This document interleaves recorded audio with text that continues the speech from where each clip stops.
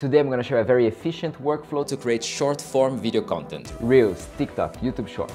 We're going to shoot A-roll, B-roll, do some screen recording, and then we're going to mix it all up using only free software. DaVinci Resolve for the primary editing and Capcut for desktop for the captions and special effects.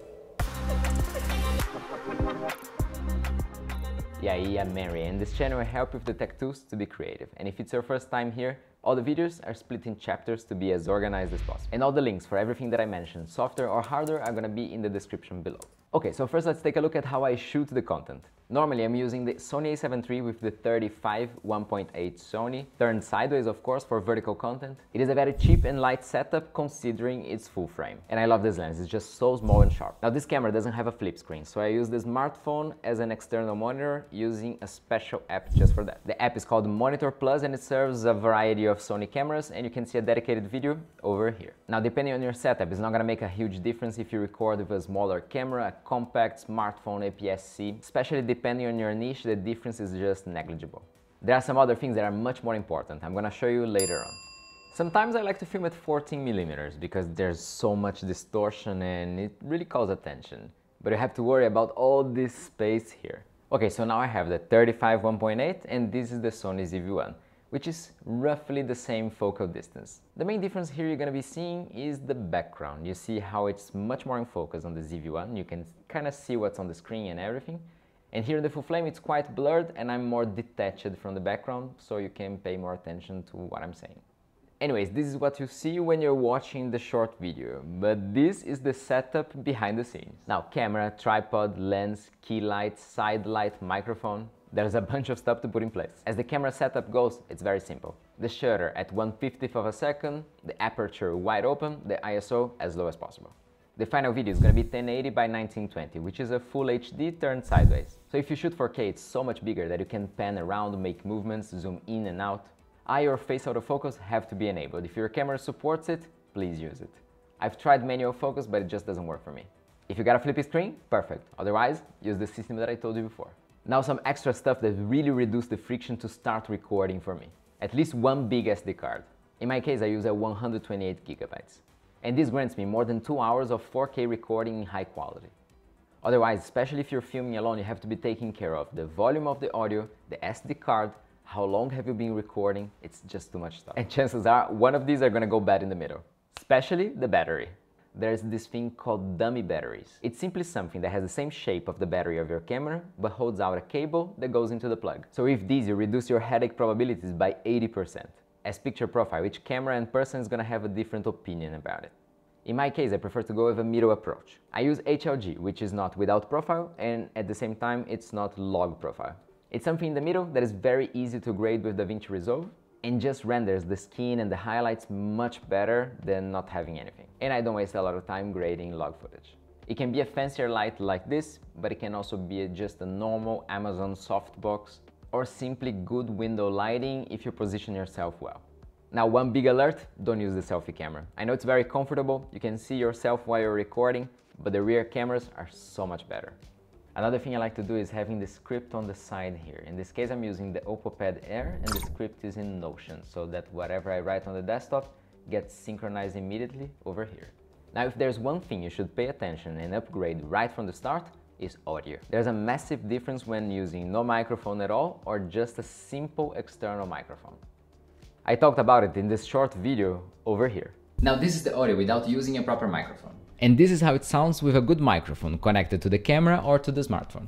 So if you had to upgrade one, which would it be? And the price range that I recommend and would improve it a lot is around 100 bucks. This would allow you to get a Rode Video Mic Go 2, which is this very small shotgun microphone that just has incredible audio, but doesn't allow you to get very far from the camera. If you're willing to spend just a little bit more, you can get the Rode Wireless Go with 1 or 2 transmitters, and then you can walk everywhere. And if you want to go a little bit deeper into the home studio idea, you can check this video over here in which I go a little bit more in depth about all the setting up everything.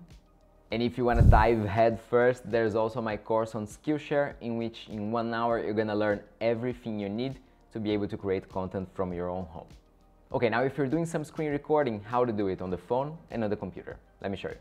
On Android, I use the built-in screen recording tool. You just have to pay attention to which sound you want to have it, if it's the system audio or the microphone audio. It works pretty well, and if you also enable the touches on the screen, it gets much clearer to understand. Now, one important thing to pay attention is that if you're gonna show yourself doing what you need on the computer or on the smartphone, it's better if you record the environment audio on both of them. This way later you can synchronize both files and all the actions are gonna be simultaneous and you're not gonna be hunting around for the right point.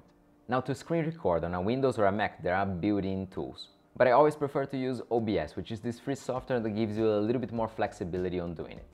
You can choose the folder, you can choose the quality you want, and it's not that heavy, so it won't impact what you're doing on the computer while recording it. Okay, let's send the files over to the computer to begin editing, and you can use the SD card, AirDrop, Dropbox, whatever you prefer.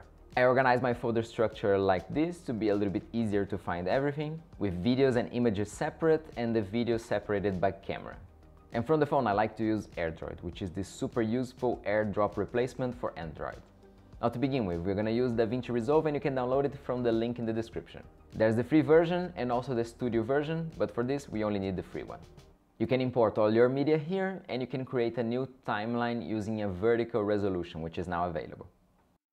I like to have the videos edited as center crop with no resizing.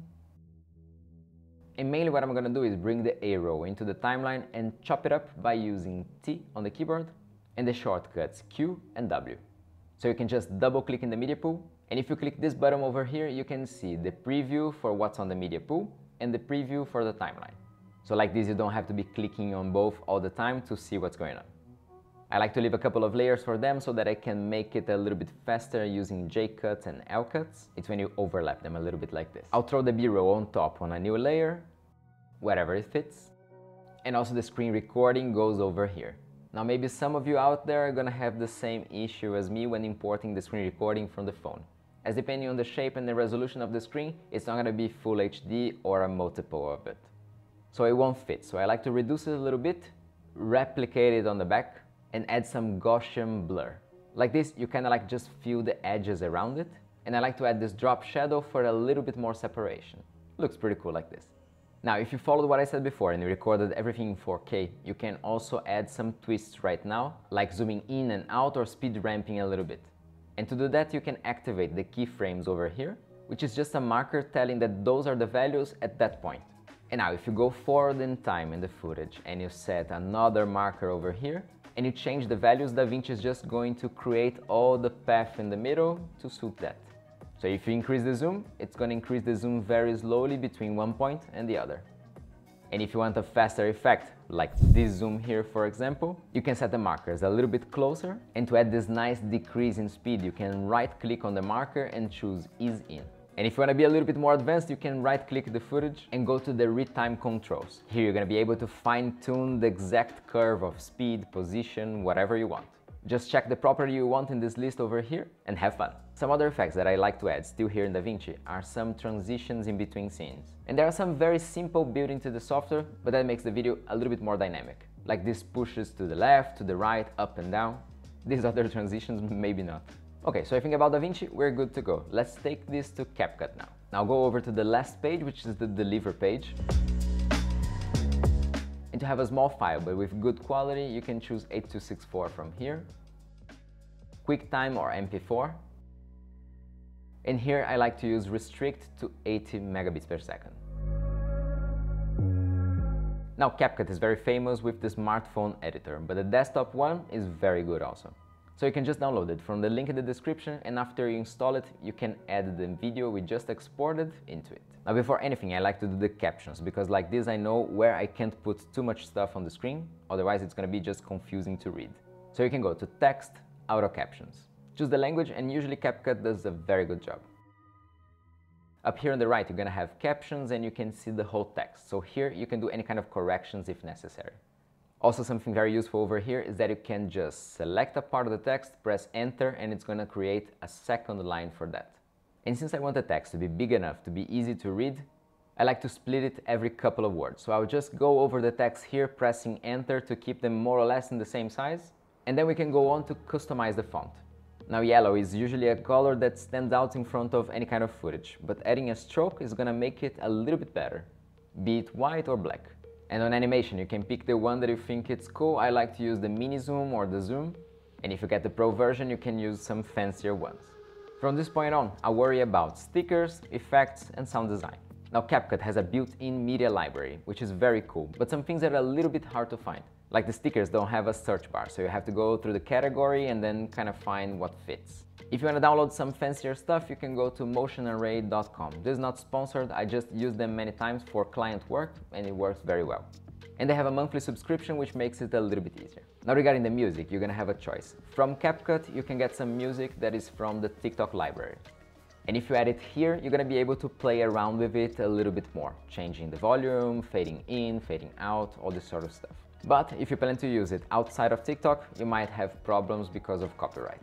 So usually, the best way to go about it, and also to have a little bit more exposure because you're using a popular song, is to just pick the song in each platform and adjust the volume accordingly. On Instagram, I like to leave the volume around 40% and the original audio at 100. And TikTok seems to be a little bit more sensitive, so I leave it around 8 or 9%. Now, when you feel like it's more than enough, just go to the quick export, and these are the settings that I've been using. They guarantee an excellent quality, and at the same time, it's not a massive file that is just going to be super compressed by all the platforms. So once that's done, you just have a video that is ready to be published in all the platforms. Then I'll just go to each one of them, create drafts, and let it be ready for publishing later on. And that's it. I hope this guide on how to create short-form video content has been useful to you. If you do anything differently or you have any suggestion to improve this workflow even more, please tell me in the comments below, and I'll see you in the next video. Ciao!